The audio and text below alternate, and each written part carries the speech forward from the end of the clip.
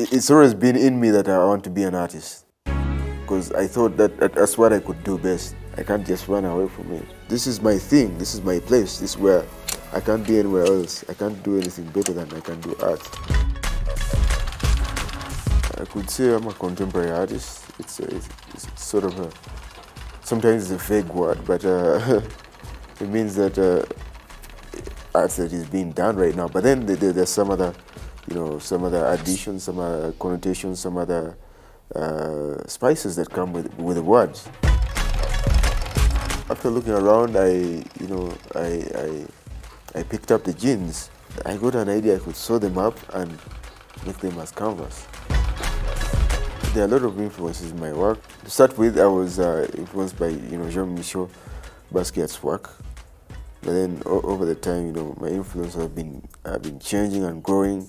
I've always been interested in pop culture, so pop culture has always been part of my work. The imagery, the ideas of celebrity and what, and all that kind of thing, the clothing. So, but then when I grew up, I got introduced to African history, Pan-Africanism, and it's also turning up in my work. So these days I'm more interested in exploring my identity as a Muganda, as a young Muganda man. I get to realize that there's something much more serious, much more grounded, much more heavy at the back, in my backyard, in my background, and that's our traditional culture.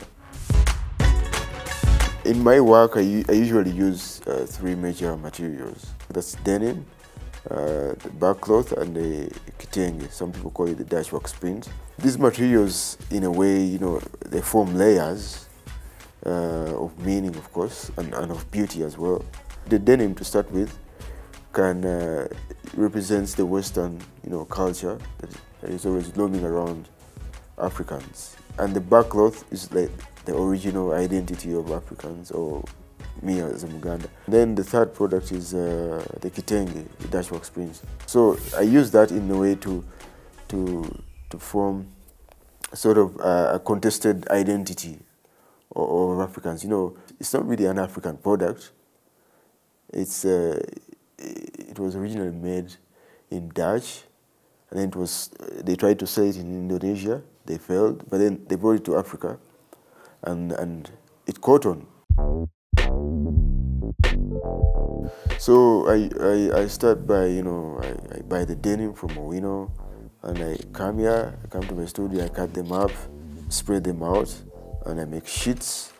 After I cut them, and I sew them together. After sewing them together, I mount them on the frame, on the stretcher bar. That's when I start sketching. I could sketch, and then after sketching, that's when I could put on the other fabrics, barkcloth, sometimes the denim, and then the kitenge, sticking them actually on with the wood glue, and then I put them off and I sew them, and then I put them back. Sometimes it could be 2 or 3 times of the back and forth. The last part could be dealing with the background, drawing and using oil pastels to put some highlights and everything, that kind of sort of thing. At Motive, I had a pop-up show that was just for a week. The body of work is about, I call it In a Blue World. I question all these identity issues surrounding us as Africans, as me, the onset of colonialism. So I know these deeper things. This body of work is about Matt Kayem's exploration of what it means for us to change culturally. For this work, he paints on denim, and then he collages it with barkcloth and kitenge. All these materials have a lot of history embedded with them, and he crafts them to form these symbols that converse with you. So he merges this Western sort of disposition we are in as far as culture is concerned. It's sort of like he's questioning the process of assimilation. As you assimilate, what parts do you prioritize and what parts do you drop? Or can they exist at the same time, coexist together in some sort of synergy?